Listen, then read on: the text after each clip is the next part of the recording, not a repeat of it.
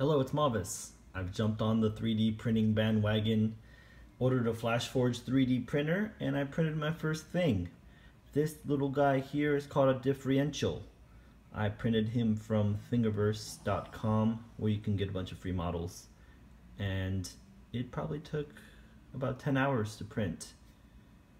I've always understood what a differential does, but I never seen it work in person.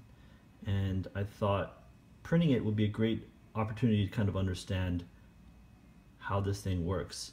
For those that don't know, a differential is a way for driving power to the wheels of a car. And the reason it's crucial is when cars first came out, you only had power to one wheel.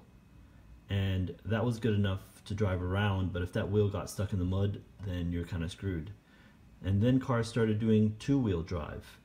And the problem with that was if you have power directly to two wheels, then if one got stuck, you essentially slip. You slip the wheel. Additionally, when you're doing huge turns, your outer wheel is traveling faster than your inner wheel.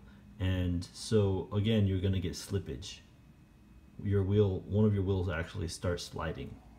And so for better grip, the differential was created. And the way this thing works is, imagine my hand is the engine, it's supplying power to the wheels. You can see that both wheels got power. I go the other way,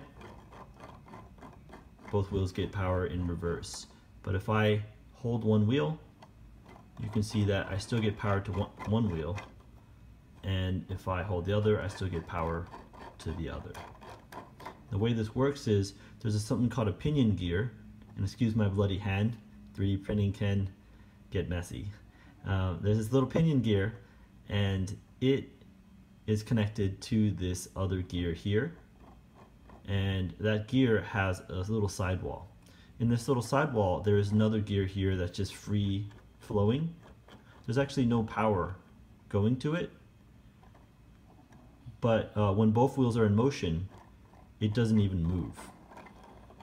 However, when one wheel gets stuck or goes a little bit slower for a second, then it allows skipping around that gear.